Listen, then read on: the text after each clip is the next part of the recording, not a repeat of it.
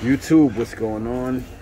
Eastern York's finest, hosted by Mike. What's poppin', you guys and girls out there? Bring you guys a live video from red, white, and blue.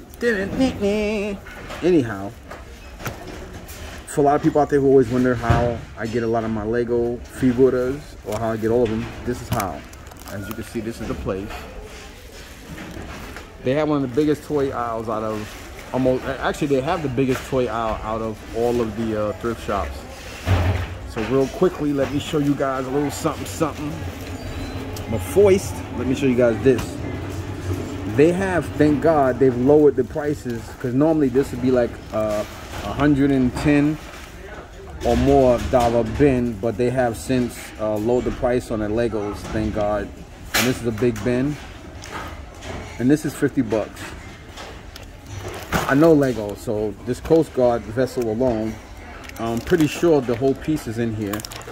I know I saw part of the lighthouse, I believe. But anyway, before we get to that, just look at all this stuff here. There's definitely a couple of knockoff stuff, like this brown brick. I don't think that's Lego right here. That's definitely not Lego, but mass majority of everything else is. You got a couple of figuras here. And let me turn to the other side. And let's see. And you got, there it is. That's the part I was talking about. So hopefully the whole piece is here. And there's another side of the boat. So this boat alone, you got Patrick from SpongeBob in here, right there. I don't know if you guys can see that. There's another vessel in here. There's also, I'm thinking that's an Avengers Jeep. I could be wrong, but there's definitely like 4 or 5 figures in here, including that Patrick from SpongeBob I was telling you guys about.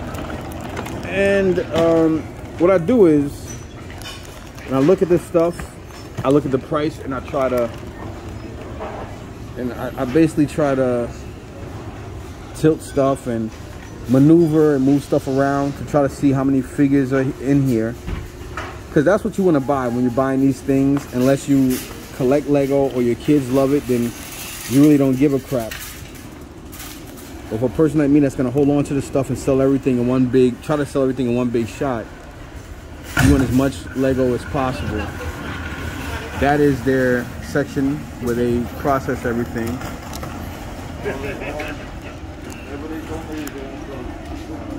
And here is a medic with a stretcher right here. You gotta, you just gotta keep maneuvering and moving stuff around. There's he's like the driver. See that green face? He's from SpongeBob also. He's like a $10 figure. This guy here is like 4 or 5 bucks.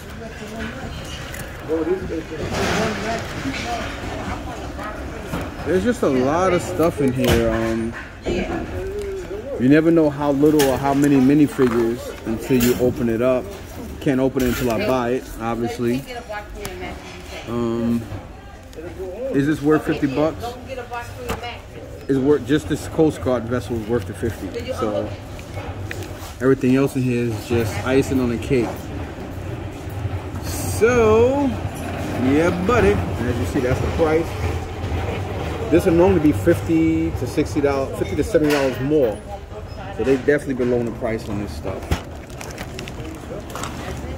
So to show you guys, like I said, they have the biggest toy section of all thrift shops I go to. See all around me. This is where they keep their loose action figures and whatnot. So, peace out.